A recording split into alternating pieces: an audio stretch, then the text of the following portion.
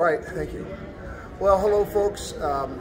I'd like to introduce you to Ariel, who is one of the ministry leaders here. I worked with him as a trumpet student while coming to Guatemala, and now he's playing piano. And I would like you to know how you can pray and bless this group for their future, what they're going through, and how you can support them. Please, Ariel. Dios les bendiga. Mi nombre es Ariel Ortiz. God bless you. My name is Ariel Ortiz. Gracias a Dios, somos un grupo de jóvenes que conformamos la Orquesta Filarmónica de Guatemala. We are a group of young people that, makes and ensembles the Philharmonic Orchestra of Guatemala. Somos un grupo de jóvenes y señoritas, bueno, algunos niños también. We are people of young adults, ladies, gentlemen, and some children. Somos jóvenes cristianos que hemos aceptado al Señor Jesús en nuestro corazón. We are Christian people that have accepted the Lord, Jesus Christ, as our Lord and Savior. Y hasta el día de hoy, pues el Señor nos ha ayudado a permanecer en esta agrupación. And until this day, the Lord has helped us to keep in this faith. Queremos agradecer también a Global Mission. We are very grateful, and we thank Global Missions Project, A Camp Kirkland, a Alan, que también ha sido una persona muy especial. Alan, that has been very special with us. Y les agradecemos a todos ustedes And we thank all of you por la intención, ¿verdad?, de orar por nosotros. for the intention of praying for us. Durante el año han pasado ciertas situaciones.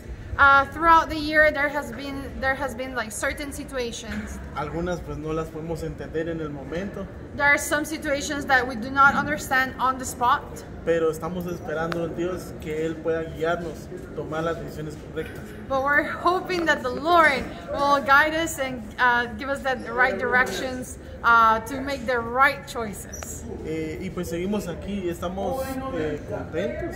But we're happy. También estamos con el deseo de seguir adelante. We want to keep forward. We want to keep going. Y como decía el grupo, pues estos momentos son los momentos en donde nos ayudan a ser más fuertes. And these are the moments that they help us to be stronger Y también a confiar más en el Señor. and to trust more in the Lord. Les agradecemos mucho sus oraciones. We are thankful for your future prayers, Y nosotros también vamos a estar orando por ustedes. and we're also going to pray for you. La verdad, pues queremos, si agradecemos mucho las oraciones que hacen por nosotros, más que todo por el proyecto. We would like you to pray for our project.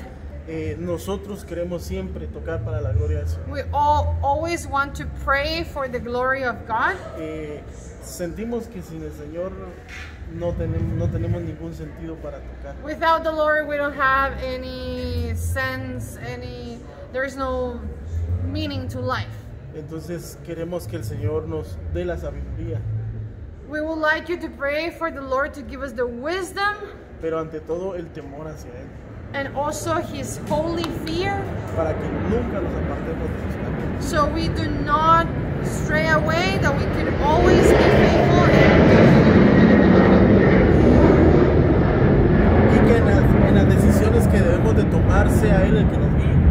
and in the decisions that we have to take, that He should be the one shaping us and taking us. Tenemos un camino, creo todos nosotros, nuestros compañeros, creemos que hay un camino largo por recorrer.